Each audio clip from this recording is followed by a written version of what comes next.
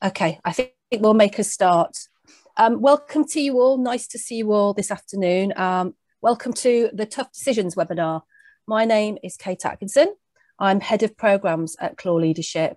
And we're really pleased to be offering this session today, the first in one of two sessions that's really about supporting organisations through tough decision making at the moment. Just before we start, a point of housekeeping. As you can see, we have closed captions available today, so you can either press on the CC button to view those, or there's also a URL in the chat box as well, pasted in there to follow them on a separate URL. Can I ask you all as well to remain on mute throughout the session today? That really helps myself and Keith as we're presenting. As we go, there's going to be lots of opportunities for you to ask questions. If I can ask you to put them in the chat box, and then I will field those to Keith as we go along. If you'd prefer to remain anonymous, you don't have to put your name in the chat as well. That's absolutely fine. And we are recording today's session, so it will be available after the end of the session.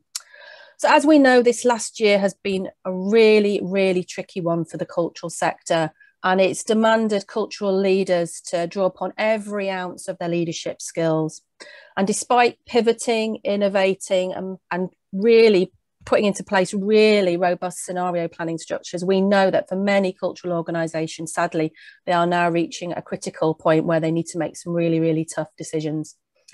The Arts Council and other funders have been playing their part in supporting the sector, and we know that the decisions around the Cultural Recovery Fund are going to be critical for many organisations. So this is why we put today's webinar together, really to help organisations who may need to, this point forward, depending on the outcome of those decisions, really face some tough decisions and the how and when and way to go forward with them.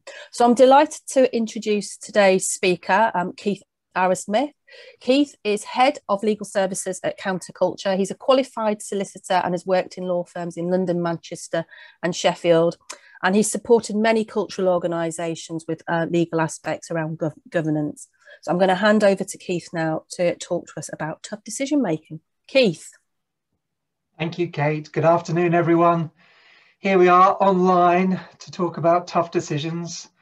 And I'm just sorry we can't all be in the same place at the same time, but at least we've got this wonderful technology to help us today. I am going to ask Kate to keep an eye on the chat, and I'm going to ask her to grab any of the questions as we go along. So do please put your questions there, and Kate will kind of curate them for me while I'm concentrating on the session for today. We've just got over the hour, so plenty of time to go through the detail and to answer all of those questions. If we're talking about things that are a little bit specific about particular examples and we haven't got time to do that, then we'll arrange a chat later on, and we're back as part of this series to go through some of the nuts and bolts of the procedures that we're going to be talking about today as well. So lots of opportunities to go through that, lots of things to share. If you've been through similar situations, put that in the chat and Kate will pick that up as well. So I'm going to share my screen just to help pull some bullet points together for everyone. Hopefully you can see that at the side of your screen. You'll be able to see hopefully me and the captions as well at the same time, and we'll move on from there. I have spent my time as a solicitor working with organisations at times when really complicated decisions are being made. I guess most people don't want to spend their life talking to solicitors. I can't think why. But it is about finding that kind of skill and expertise to help people through situations that are unfamiliar. And it may be they're unfamiliar because we don't know about the rules or the regulations.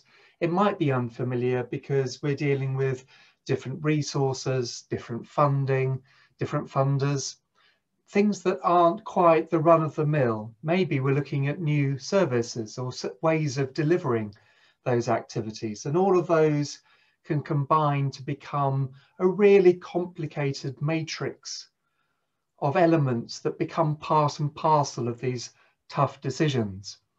I have the benefit of working with colleagues who come from very different disciplines. And what I've found over the last few years is being able to tap in to different people with different experiences and different backgrounds enables us to talk around problems in a way that's much more open and much more likely to highlight the risks and the rewards of working with clients in particular ways. So it's a kind of model that we've been developing ourselves, and would like to share a little bit about that with you today. I will talk around specific examples where I'm allowed to. Other things I do are completely confidential, so you'll forgive me, I hope, if I'm being slightly more vague about the people I'm working with at the moment. But here's an example of a really big project. Leeds 2023, it's a citywide arts festival that, guess what, is happening in Leeds, and guess what, it's happening in 2023. But what we've had to find is a way of working with the city at a time when making decisions is really difficult. And it's not just because of the pandemic and the lockdowns.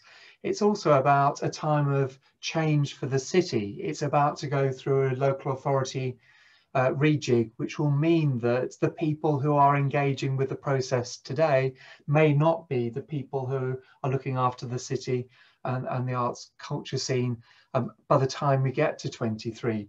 So it's finding the right people to make the right decisions at the right time, knowing full well that might need to change as time goes on. Completely the other end of the schemes, we've got Kitchen Sink Live, which is a two-person arts organisation in Liverpool. And Abby is working on a little bit of R&D at the moment, which will go live in a week or two's time. But she's been on furlough for most of the last year and has had to try and find ways of keeping a tiny little organisation going with tiny amounts of resource, whilst thinking about the opportunities and what might be possible for this year and next. So that there is a level at which these kinds of decisions need to be made, depending on the resources, depending on the time constraints that you may be facing in your organisation.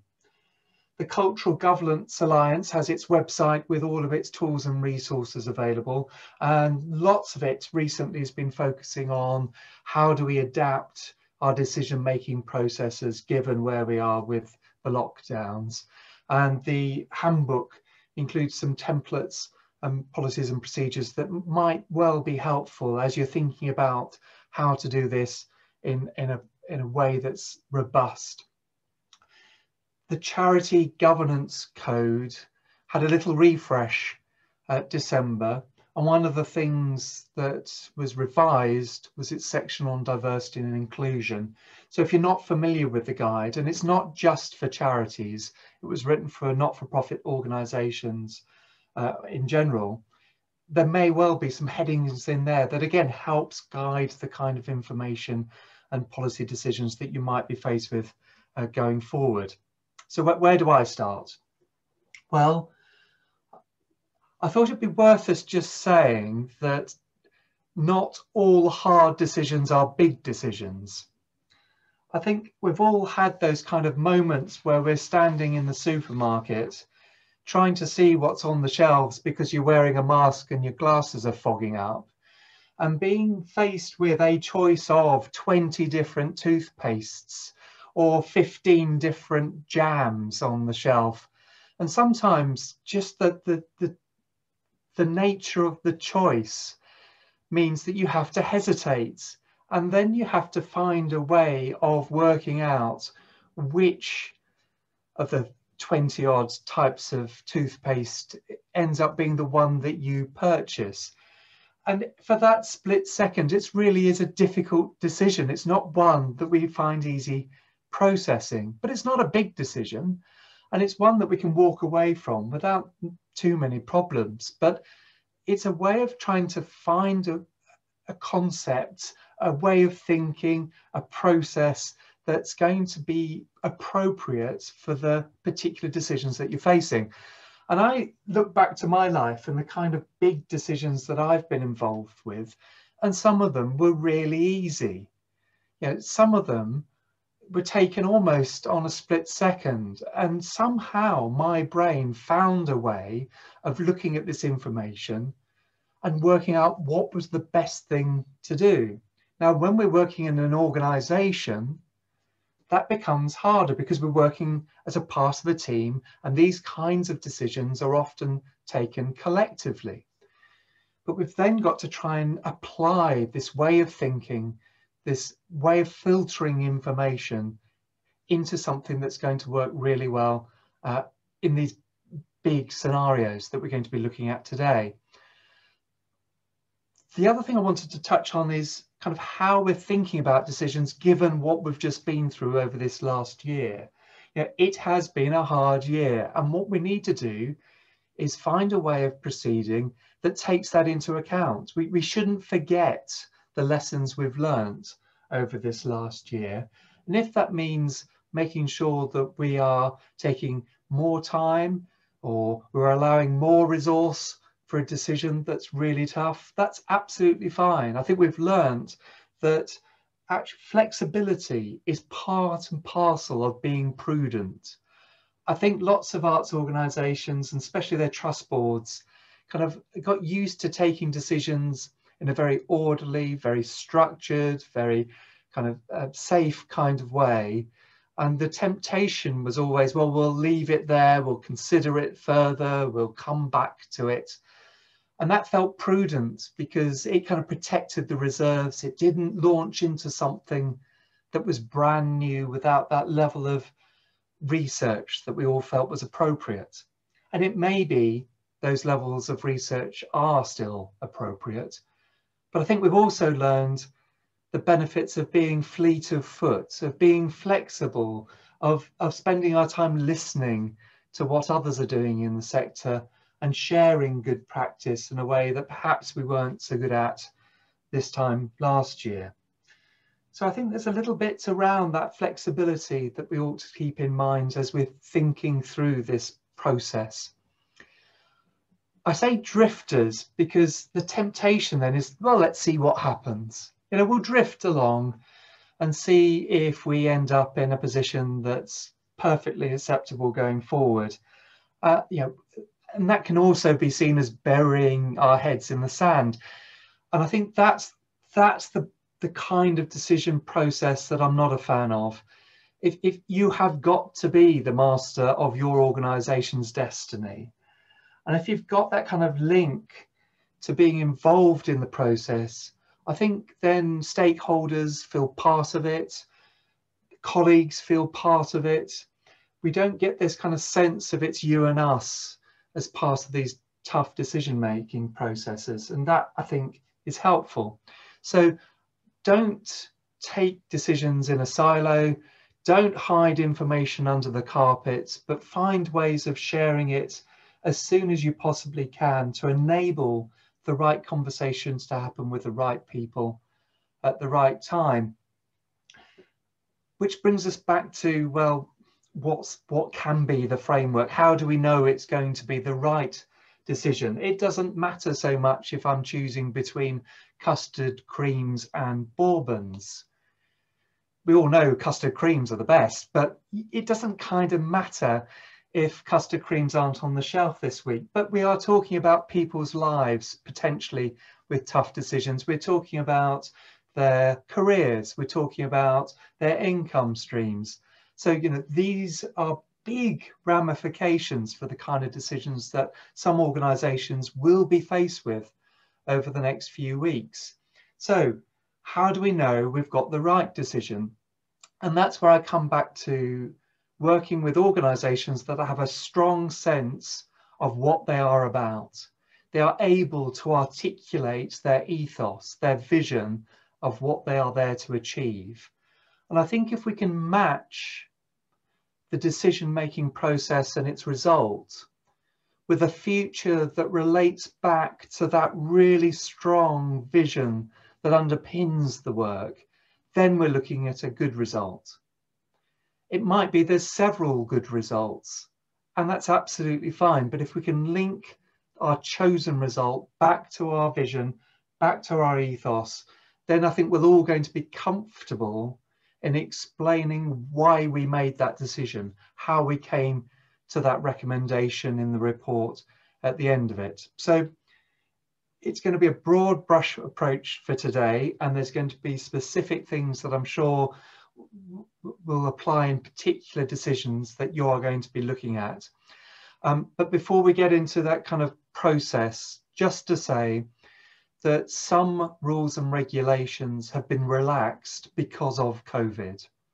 And the government pushes out the current status of the COVID rules on their website at .gov.uk, and it changes over time. So some of the decision-making processes for organisations are relaxed at least until the end of March.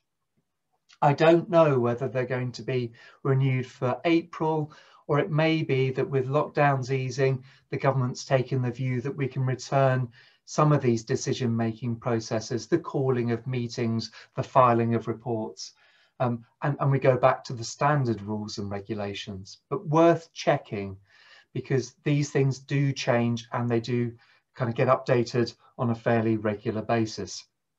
So where do we start? Well, for an organisation, if you're a charity, if you're a company, not-for-profit, community interest company, those kinds of organisations that have a corporate body at its heart, then by default, these kind of tough decisions are taken collectively, which means that a group of people will come together, discuss what needs to be discussed, and will make a decision together, and everyone who are part of that decision-making process will be bound by that collective decision-making.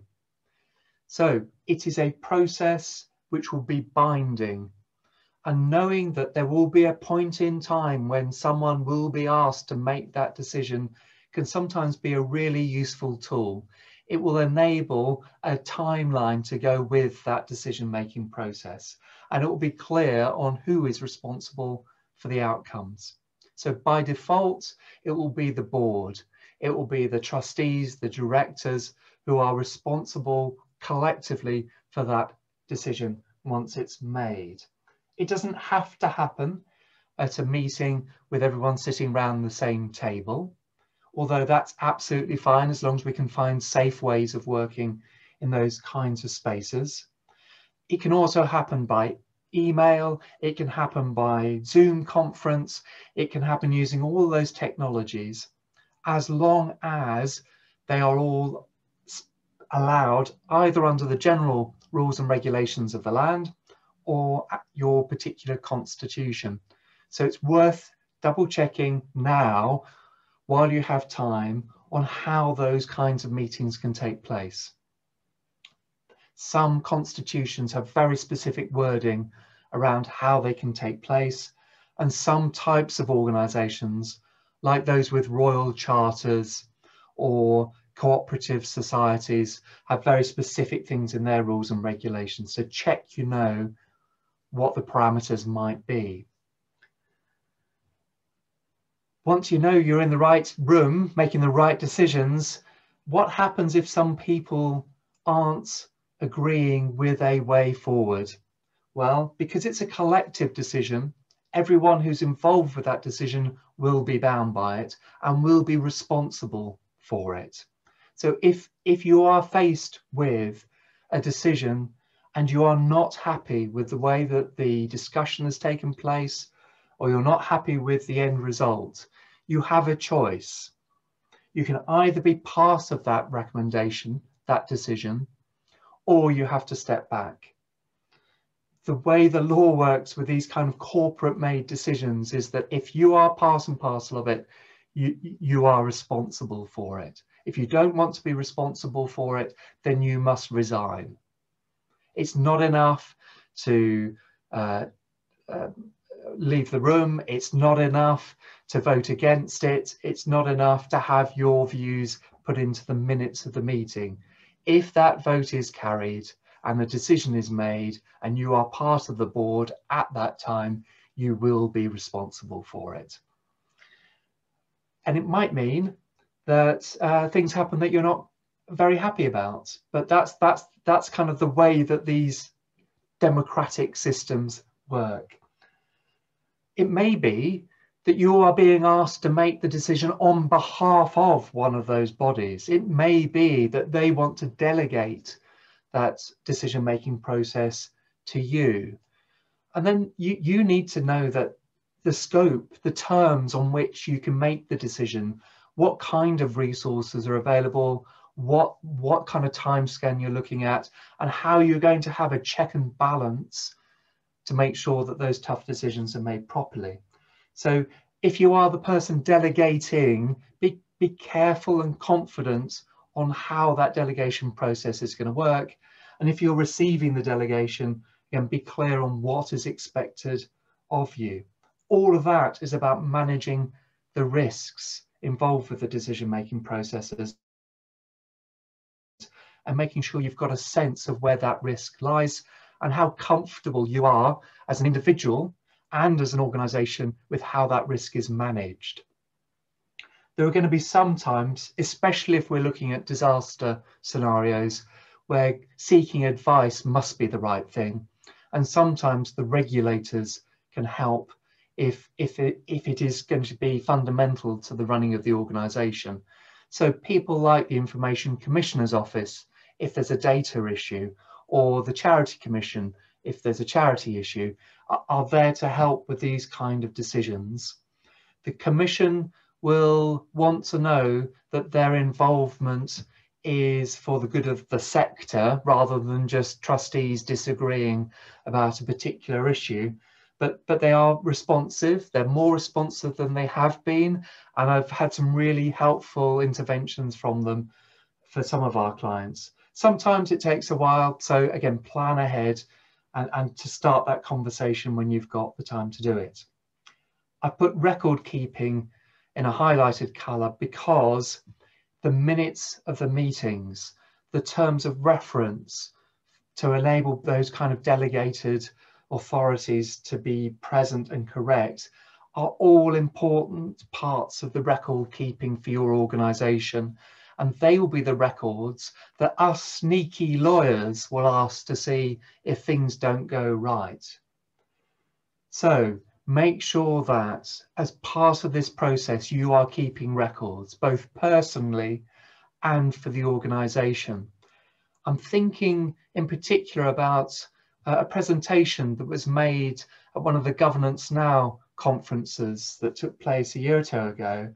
And we talked around the impact of a big decision and the ramifications of it that might take years to be understood properly, and the need for those people in the future to be able to look back at the rationale for the decisions that were taken in 2020, 2021. And that's going to be part and parcel of the archive of your organisations, and having access to the archive to have a sense of the history and background for these decisions is going to be part and parcel of good record keeping for good governance. So it kind of links charity law, company law, and just the practical day-to-day operation of an organisation in a way that hopefully underpins the decisions that need to be made. Pausing there, Kate, is there anything we can quickly pick up on there before I move on? I suppose, Keith, just looking through the list there and thinking about some of the items that are part of the process, how does a leader check for their organisation's decision-making framework? How do they understand what they need to weave into the decision-making process?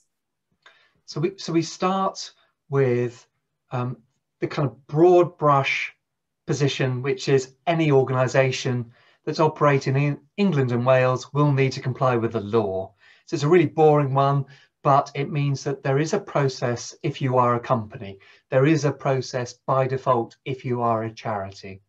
So we've got that kind of broad prospects, and then we drill down to the particular organisation, and there will be a constitution of some shape or form. If it's a company, it's articles of association. If it's a CIO, community interest company, CIC, it will be articles. CIO, community interest organization, it'll be a constitution.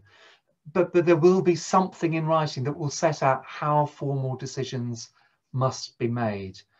And the risk is, if you stray away from those kind of frameworks that are set out in a constitution, then the decision itself can be challenged. And that's the last thing we'll want, that actually we go through a system and a process, but if it's not one that fits within the framework, the constitution, then it could be challenged later on. So start with the law, down to the constitution, and then from that, there may well be policies and procedures, terms of reference, even job descriptions or role descriptions that might help us work out who needs to be part of any of these tough decisions. Keith, can I just interject? There's a question in the chat here specifically. You've just mentioned terms of reference, and we've got a question about that. There's a question: does each decision making or decision meeting rather require a term of reference? It doesn't, as long as it is clear why the decision's being made by that group or those people. And it may be that a charity board has delegated dealing with financial matters to a subcommittee, to F&GP, Finance and General Purposes. But that delegation process should be supported by terms of reference. So if a specific group is being set up to deal with a tough decision, I'd expect terms of reference to come down to that group so they understand their remit. But I wouldn't expect it to happen on a case-by-case, decision-by-decision basis. That feels like it's a little bit too heavy on the admin side to allow that group to do their job properly. So if you want to delegate, delegate with terms of reference and then allow the team to get on and do it and report back, or have that kind of mechanism to make sure it's done properly, but not decision by decision. I think that's going to be micro management, and we haven't got the time or the energy to deal with that. Okay, thank you. So here's what would be expected of an organization, taking into account that kind of guidance and information that comes out of the regulators. And if you follow this kind of framework, then you'll be able to be reassured that that decision-making process and its result will be robust. So we start with acting within your powers, and that comes back to that idea of knowing your role, knowing the organization's way of working, and making sure that people know what's delegated to them or not. But the Constitution will say what the powers of the organization are and what kind of objectives it was set up to achieve. So we start with that broad approach that says act within your powers. If you are outside of your powers and you're a charity, then we're looking at potentially personal liability for the trust board, even though the Constitution might give reassurance of other things. If you're outside of the scope of your powers, you are on your own, and lawyers call that frolicking. So, and if you're on a frolic, then you can't be acting on behalf of the organization, and you are personally responsible for anything that happens during your frolicking. So Keith's top tip for today: no frolicking. The next thing is to check that everything that you do is in good faith. You need to have your organization at the heart of your decision-making processes. What you can't do is take information that might give you a personal benefit, might help you or other organizations into this kind of decision process. So acting in good faith. Have all relevant information to hand might sound simple, but we know that things are moving fast. We know that there are going to be situations where it's difficult to be assured that you've got all the relevant information. It's always tempting to do a little bit more research, to have one or two more conversations with other people. At some point, you need to be able to take a view that you've got all the relevant information that you need in order to make your decision. And that balance is really hard. There's always the temptation to ask for more, especially if you're on a board that's not used to meeting very often, or it's a board that you're working with people you don't know very well. And it's really hard to get that level right. And some boards that I've worked with have so much information that it's impossible for them to take it all in. And others have a very light touch and aren't able to challenge the kind of decisions that are being made because they don't have the background to be able to do so. So it's a delicate balance, but one worth trying to achieve.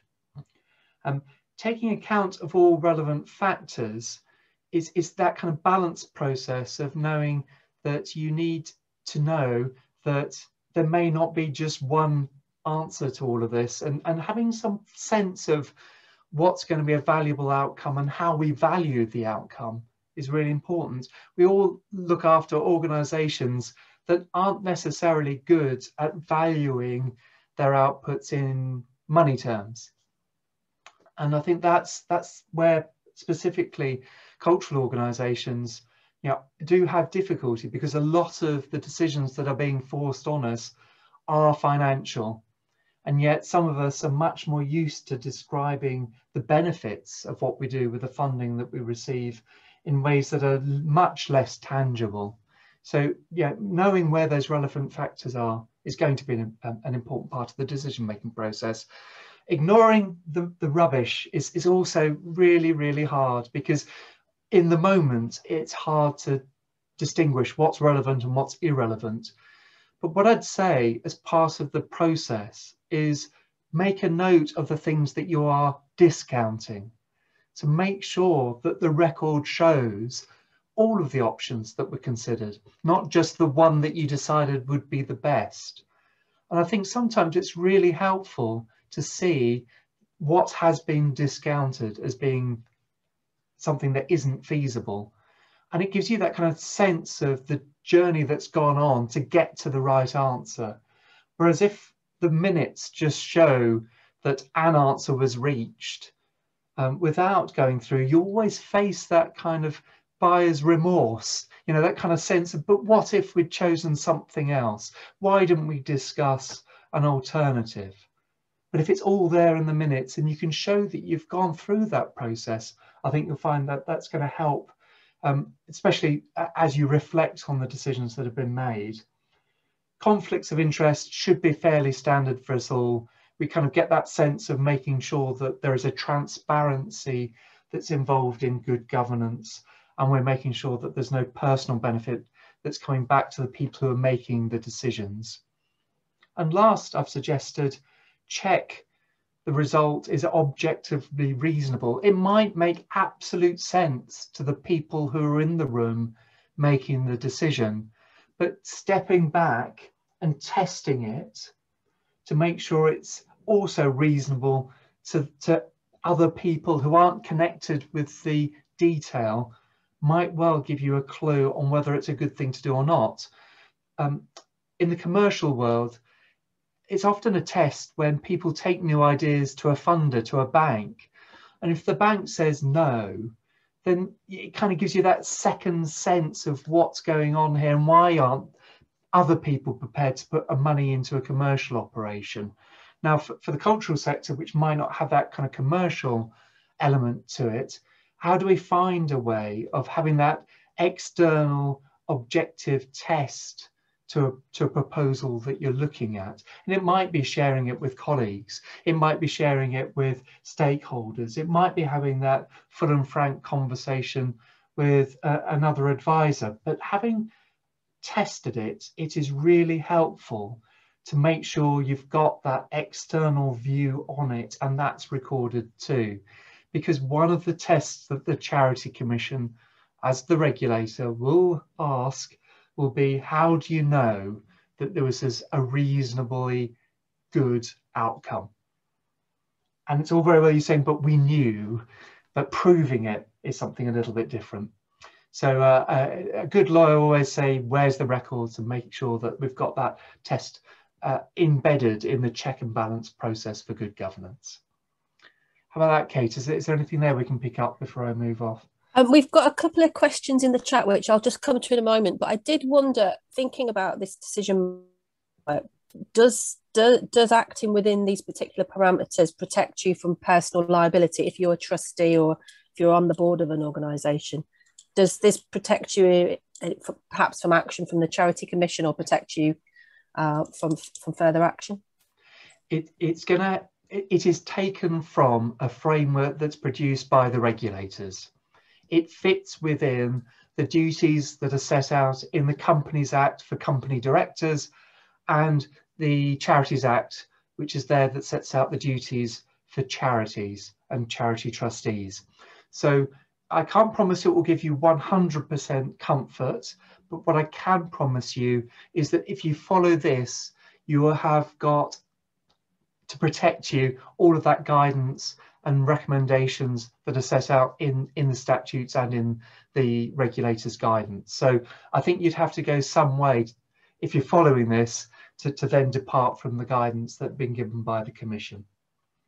So yeah, that's why I kind of suggest it as a way of thinking through the process, because it's a simple way of kind of distilling the 20-odd pages of guidance that the Commission's produced for us when thinking about these kind of situations. Thank you. Taking a question from the chat, there's a question here about, as a trustee, do you have to resign before a decision is made? So it's difficult. I think this is going back to your earlier point around difficult decision makings and owning those decisions as part of a board of trustees. Do you have to resign before the decision is made, is the question. Yeah, if you are a trustee at the time a decision is made, you will be responsible for that decision forever. And it may be that the Commission doesn't receive a complaint about the fallout of that decision for years and years and years. And at that point, they may look back to 2021 and say, yes, you were there in the room on that day, you are responsible for it. Despite the fact you might vote against it or abstain or voice your discontent, all of that will be there in the records, but you will be responsible for it unless you resign. That's the only way I can protect you from the ramifications of that decision-making process. So yeah, it does come to a crunch point, and it does come to that really terrible balance between wanting to do the best for the organisation that you've been involved in, and sometimes the best thing you can do is say that that is not the way forward, that you're prepared to support and resign.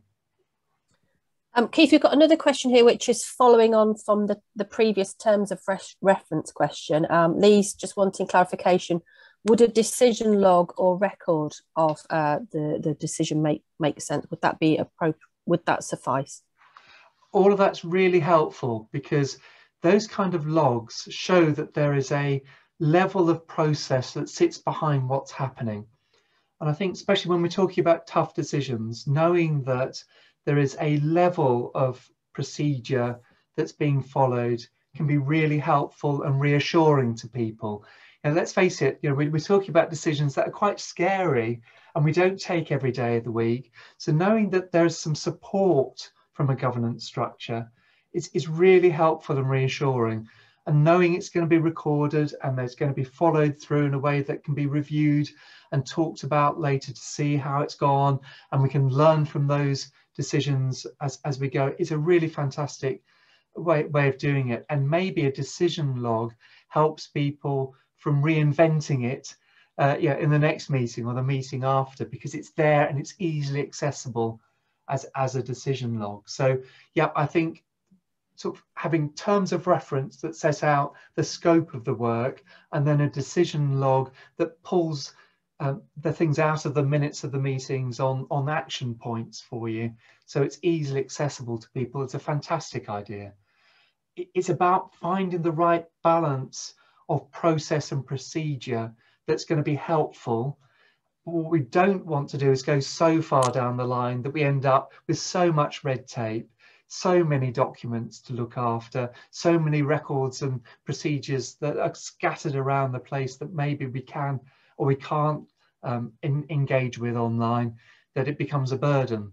and especially for a smaller organization, especially when people are busy, especially when, you know, some of the team who might be dealing with this are still on furlough. We've got to get that balance right. But if we do get it right, it will really support you and the organization, rather than feeling as though it's another thing to do, another thing to look after. I guess I'd say only have these kind of processes in place if you are comfortable that you can follow them. I think it's the worst case scenario when you decide to have a policy, you have a procedure, you have a decision, and then you don't bother filling in the decision log. In a way, that's the worst possible scenario, because the commission or another regulator will come in and say, well, you've departed from the policies that you've spent time and energy agreeing to follow, so something must be wrong. So you're kind of on the back foot right from the start of that kind of conversation. So find the level that you're comfortable in maintaining, and if it means the kind of things we're talking about today, fantastic. Thanks, Keith. Lovely. Well, taking that in mind, I thought it might be helpful for us to kind of put it into some kind of process. And it may be it's something that needs that level of delegation being set out, those kind of decision logs set out, but it may be just a simple way of going through an agenda to make sure you're not missing out a step. So I've called them phases rather than steps, because they might overlap, or it might be that different people are dealing with parts of different phases at the same time, and that's absolutely fine. But if one or other of these phases aren't being looked at, then I think there's something that needs to be worked on. So where do we start? Well, I'd say we need to be clear about the decision that we're making, and having that sense of what are the key objectives, and can we link it back to the organization's key objectives? And then we have that kind of sense of making sure that it's there at the heart of the organization, rather than we're taking it because there happens to be some funding that's sitting over here, or we're taking it because you know, we know someone who's a friend of ours who'll be able to do something for us over there. So we've got a sense of the key objectives.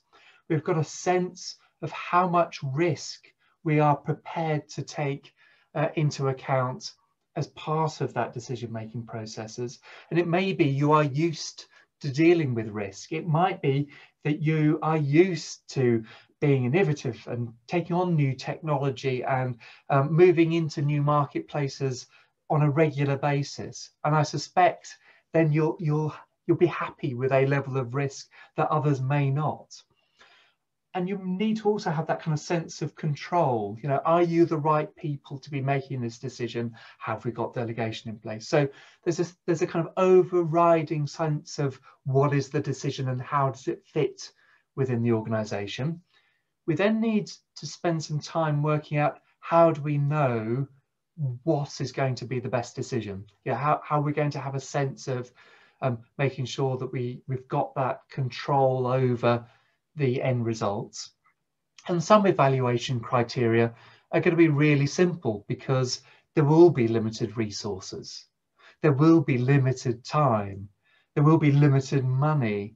So, you know, in that kind of sense, some evaluation criteria are going to be simple, but some are going to be harder. You know, is it going to be an evaluation criteria about, again, who's going to lose their jobs? You know, is it going to be back to that kind of point of principle that we need to embed in the structure of this decision-making process really early on?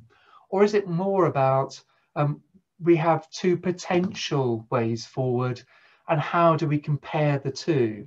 Custard creams, bourbons. You know, what is the difference that's going to make the difference to make sure we know who's the winner? And I think that kind of evaluation tool is going to be quite complicated for complicated decisions. And I think lots of the decisions we feel are complicated are because there isn't a criteria that's easy to pick to evaluate custard creams and bourbons. You know, what is going to be the thing that makes the difference? And once we've got a sense of what makes the difference, then we can go on to the next phase, which is about shortlisting the options. And if we've got a set of options to choose from, people feel much more comfortable. It's not just we have got to do something, but we've got a choice on what we do. And that choice sometimes is really helpful. Having said that, too much choice, toothpaste tubes on the supermarket shelves, and we grind to a halt. We can't cope with too much choice. So evaluating it down to a set number of shortlisted options can give people the comfort that they're heading in the right direction and that there is a genuine choice on what happens next. The fourth phase is validation. So it's making sure that we build in governance to these decision-making processes. How do we have a check and balance that's built into the process before the decision is made? And it might just mean having a 5-minute tea break during a Zoom call to give people the sense that they've got time to consider the process, the protocols, the proposed decision before anyone actually votes. It may be that we decide it's such an important decision, we need expert help, or we need to be able to consult with our stakeholders, or it might be just making sure that we can add up and we haven't missed a sum on the spreadsheet. It's those kind of little points that gives the end result some confidence behind it that we can live with it. And once we've got through all of that, then it's about deciding if we take this decision, what comes next. And that makes it really practical for people. I think sometimes we get embedded in the process of the decision making and it takes all of our energy, and we're so relieved that we've made a decision at the end of the day that then we haven't got that sense of what happens next and who's going to take that decision forward. So I think that's why I include it as the last phase, to give us that sense of it's got to be practical. We've got to have the resources to deliver that decision, and we've got to be able to help people understand how that decision's been made and what happens next. Kate, is there something there I can pick up before we moved on? I guess, well, just looking at it, it's really clear the different phases involved. Why do you think it's important to follow a structure like this when making decision making? I think the structure gives people a confidence and security that they're doing something that has some kind of remit to it that is valuable. I think especially if it's a big decision or it's a quick decision, you worry that you're going to miss something.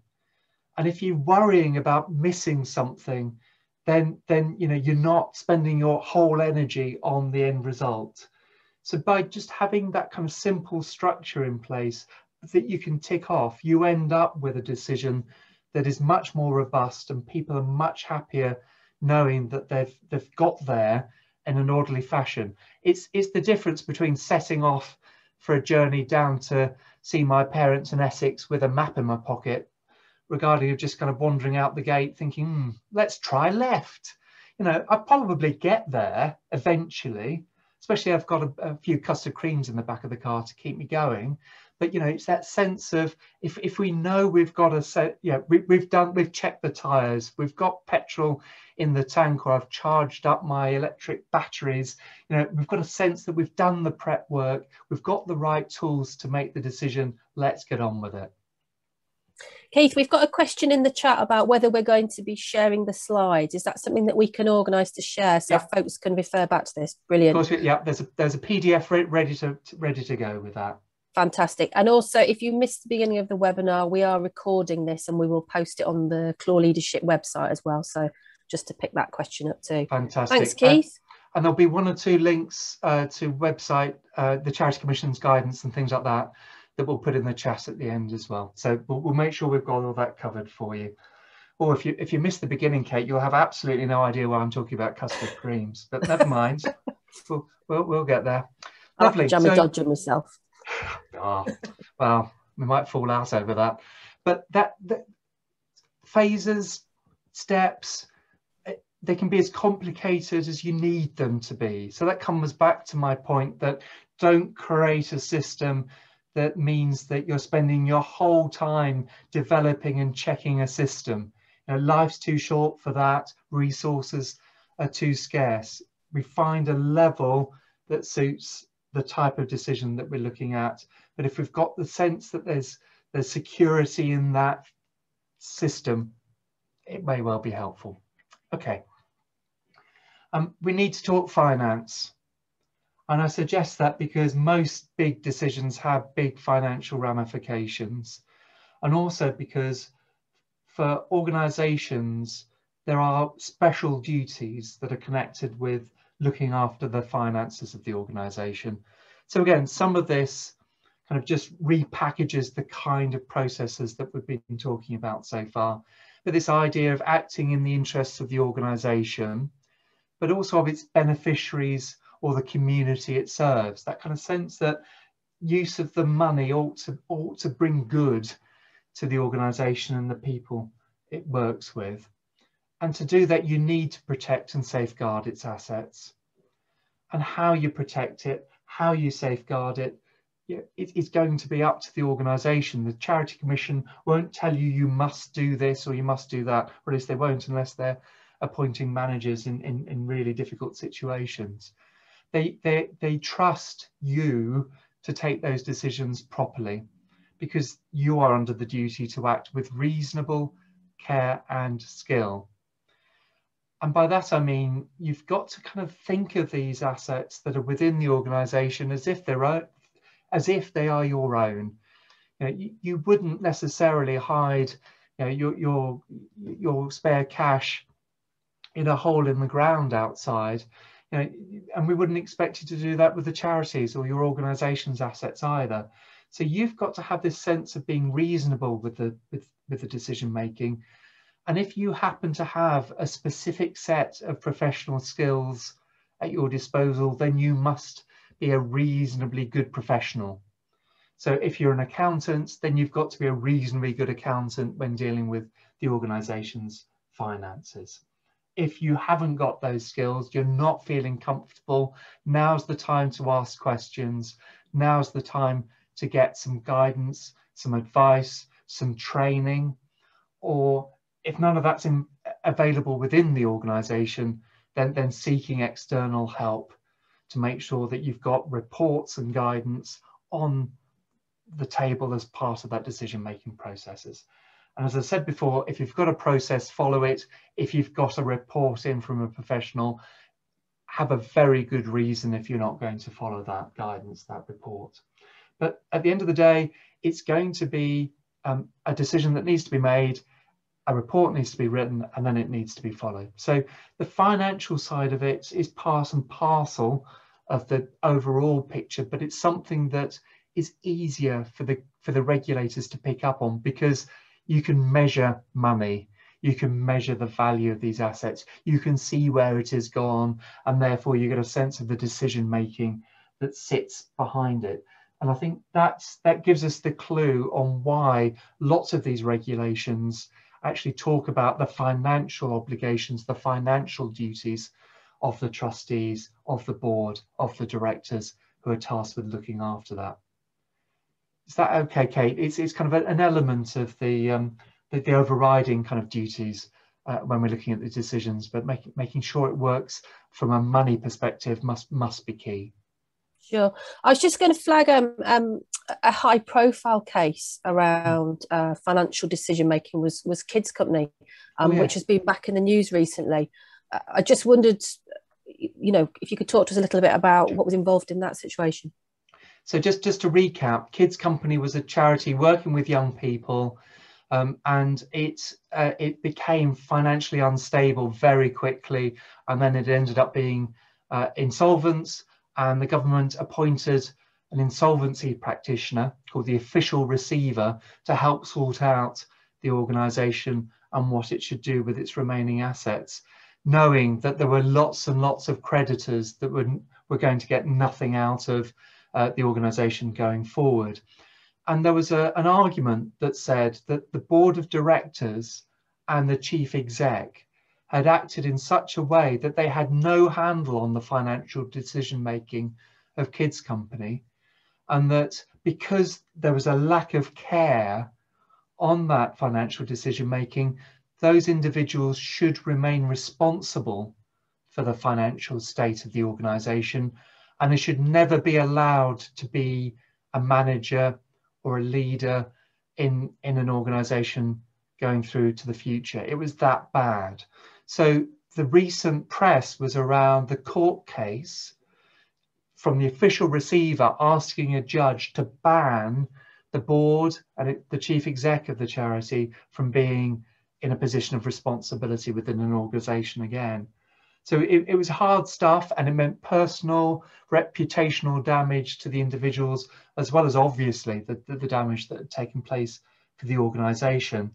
But the judge decided that the trustees had taken steps to make sure they were responsible for the finances.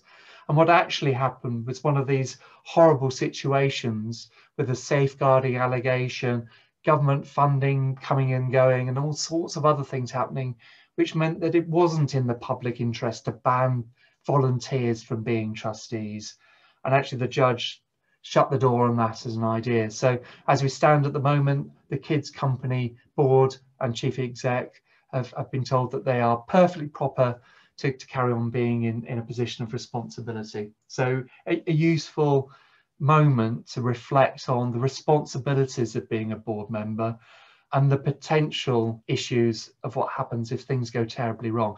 But just to reassure everyone, the number of times where everything goes wrong like that are tiny, absolutely tiny. It's you know, one in very, very, very, very tiny number of cases that get to that kind of point. So that, you know, not to panic too much about it and to worry too much about that kind of personal liability or personal reputation point. They're very unusual cases. I'm conscious of the time, so let's just kind of move on to think about, once we've kind of had a sense of these tough decisions and how they're made, what could they lead to? And it could be that we're looking at a situation that means that something can happen internally within the organisation, which is kind of the less radical kind of way forward. And it may mean that there are changes within particular projects or particular activities. Things are delayed or postponed or moved through to a different financial year. And that's perfectly possible and a potentially reasonable decision to take. Some organisations during lockdown have decided to hibernate, to actually have no activity at all, which I think is okay for a short term. But if it's longer term, you've got to ask yourself, well, how can this be in the best interests of the organisation? How can it be in the public interest to just pay for an organisation to hibernate? So, you know, we've got that kind of tension between short term and long term. Lots of people are looking at business plans at the moment. We know that Arts Council are asking for plans to be prepared for the next financial year and beyond. And it may be that new activities, different ways of presenting those activities might be a better way forward to make better use of resources, especially in the current times. Some are tempted to use the reserves and the restricted funds that have been built up historically within the organisation. And again, that can be absolutely fine. It could be a really good use of that money, which was by design there for a rainy day. So maybe we are at that rainy day. Just be careful that those restricted funds are being used for the purpose that they were restricted for, or else we end up with a potential issue where it's a breach of trust because they're being used for other purposes. And be really careful if you're combining forces with a trading arm, a trading company, another element of the group structure that you might be in, because one organisation bailing out another causes real conflicts of interest and really difficult conversations that need to be managed properly. Obviously, if resources are scarce, it might be selling off assets, making people redundant, you know, dealing with the resources in those kind of ways, which can be really difficult, but maybe the only way through to make sure that that reinvention can take place in an orderly manner. And last, I've said collaborative working, this idea that people in the sector are really good at collaboration. And it may well be that it fits your purposes and the purposes of another organisation to join forces. And it might be about sharing expertise. It might be about sharing assets and resources or back office functions in a way that makes you more efficient. I suspect most of us have gone down those loops. We've tried some of that because that was the easy, the low-hanging fruit that we tried having a go at first, but it's always worth reviewing it to see if actually more fundamental changes can take place to enable those kind of changes to be embedded in the future. If it's not internal, then we're looking externally, and it may be that we take the decision that enough is enough and we have done what we can to fulfill our purpose, and now's the time to step back. And there's absolutely nothing wrong to say that we have come to the end of the life of the organisation. There's no rule that says that a charity must go on forever. There's no rule that says a board needs to go on forever. And actually sometimes the right answer is to say we would rather step back to allow others to take on that mantle for the future. So, but an orderly shutdown needs to be orderly. It needs that plan, and there needs to be that rationale that sits behind it to make sure that there's a clear way forward. It may be that rather than shutting down, there's a way of bringing two or more organisations together, and there's a merger of some shape or form. And mergers, I think, are fairly common in the sector. It may be that activities are handed over rather than big corporate merger type structures take place.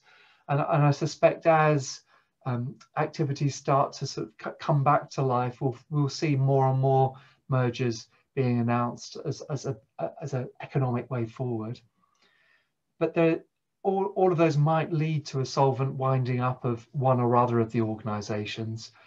And if it's solvent, it can be managed, it can be done in a way that enables the board to be in control of that process, and it can mean that at the end of it, the records are concluded. But think about the legacy. Wouldn't it be a shame that the archive was lost? Wouldn't it be a shame if no one there was able to renew the domain name that hosted that archive, and all of a sudden that gets lost? Or even worse, someone picks up the domain name and starts using it for other purposes that might not fit yours. So yeah, there's a little bit of thinking that needs to happen after the winding up. That kind of legacy planning ought to be part of it. There are ways of protecting you if you're not sure that you've got the resources to do an orderly shutdown. It may be you haven't got sufficient reserves anymore, having used them up over the lockdown. It may be that all of a sudden there's some unexpected expenditure or funding has been lost. And in those kind of situations, there are ways of protecting the board whilst those decisions are being made, but you have to be really careful at that point. There's a really technical way of dealing with it, with moratoriums and restructuring, that you have to go down that really carefully planned route in order to have the protection. So be really careful about that. And the last thing we want would be for anyone being accused of fraudulent activity or wrongful trading, as in trading knowing that you hadn't got sufficient resources. So that's one why I urge utmost caution, because the obligation on you and your organisation at that time is to take every step to protect the creditors. And that's every step, not reasonable steps, every step. And that's why I say, you know, it may be that's the point where having some specific advice from insolvency practitioners and so on is necessary to give you that comfort that you're doing things properly. So there's a little bit of technical stuff that sits behind that. So to kind of bring it all together, how do I handle decisions when I'm working with organizations at this kind of level? Well, the first is to get a sense of how flexible the organization is, because if they have one way of doing things and they've been doing that for a very successfully long time, the odds of them being able to change, to develop, to evolve within the time span we have might be at risk. So just be careful about that, have a sense of how that can be handled. do you have the time, energy and funding to support that change? Because if you haven't got all three, it's unlikely to be able to get to the result that you want. And yet lots of us are feeling it. You know, we have gone through a lot during this year, and having the energy to support and protect the organisation through that kind of decision-making process, you know, is something else. And if you're tired and exhausted at the beginning of the process, you know, that's when mistakes can happen. Look at your constitution, look at your terms of reference, get those changes now rather than waiting for too far down the line when it's too late to make those changes. Also know what your funding conditions are, whether they allow you to do what you want to do, or start those conversations with the funders now. You might think you've got lots of reserves, but if some of that's box office money that needs to be returned, some of that's funding that needs to be returned if the activities aren't going to take place, all of a sudden your reserves aren't going to look quite so rosy. You have a duty to employees. Make sure you know what they are and the kind of processes and protocols that are in place for helping employees during a time of change. If things are really serious, then we need to report it to the regulators. There's a serious incident reporting SIR process with the Charity Commission. It's all online, but you will be failing in your duties if you do not go through that reporting process. And if you lose a major funder, that is seen as being a serious incident that must be reported. The report might just say, we've lost a serious piece of funding, but we've got a plan in order to cope with that, and the Commission will note it and close the file, but it needs to be reported. As I've said, really careful decision making around insolvency. There are 2 going concern tests to make sure that you are solvent and you're remaining solvent. And the moment that you fail one or either of those tests, you need to be having that specific specialist advice from an insolvency practitioner before you spend any more money, because you've got this overriding duty to creditors, the duty to take every step to protect them. If you end up in fraudulent transactions, undervalued transactions, wrongful trade, all these kind of things, that's when personal criticism, personal liability, and potentially in the worst case scenarios, you know, fraud is criminal, and that's, you know, straight to jail. And I don't do visiting, so you know, that's what we need to avoid. It may mean that we end up with an orderly wind down, which means that we get removed from Companies House and the Charity Commission, or it might mean we are removed from the registers. But either way, that it becomes a public statement of what's happened with the organisations. So in my kind of sense, I remember saying right at the beginning that the thing we need to do is kind of find a way forward that is transparent, that has that kind of consistency about it. The last thing we want to do is put our heads in the sands and sweep everything underneath the carpet. You know, that's the definition of bad governance. Just sweep it under the carpet and pretend it's not there. What we need to do instead for good governance is kind of roll out the red carpets and make sense of it. Why am I going on about carpets? Well, you know, we've got to have an acronym at the end of one session, haven't we? So here we go. I've managed to get it all into compliance with the law and with the Constitution. You've got to be accountable for the decisions that you're being made through that delegation process. You've got to be responsive. You've got to be taking decisions when they're needed. They've got to be participatory, as in we're talking to stakeholders, we're talking to beneficiaries, we're talking to funders. Efficient, because making too many decisions too many times in a day is very, very tiring. And the last thing we need to be is transparent, so that we can justify these decisions for public scrutiny if we need to going on. There you go, Kate. Don't sweep it underneath the carpet. Thanks very much, Keith. Just a couple of minutes remaining, but I wanted just to flag for anybody who's attending who may, following the decision around the cultural recovery funding in the days to come, who may feel that they have to make a very critical decision, that Clore Leadership will be offering a training session led by Keith on the specifics of how you wind up your organisation and how you do that legally with compliance and also ethically as well. So just to flag that as a session that's coming up in April. I think my colleague is posting the details of that in the chat. And also a quick signpost towards the crisis management section of the Clore Leadership website as well, which has got lots of different resources and reflections on leadership, cultural leadership during times of crises. Just a quick thank you to all involved in today's webinar, most of all to Keith Arrowsmith. Thank you so much for your insights and wisdom into how to walk through tough decision making, to my colleague Rachel for teching today's session, and to Jake, our captioner. Thank you so much for providing the captions today. We'll be still here for a minute or two if there are any follow-on questions, just briefly for Keith, although just for a minute or two. But thank you very much for coming along today and attending today's webinar, and we hope it's been useful. Thank you very much. Bye.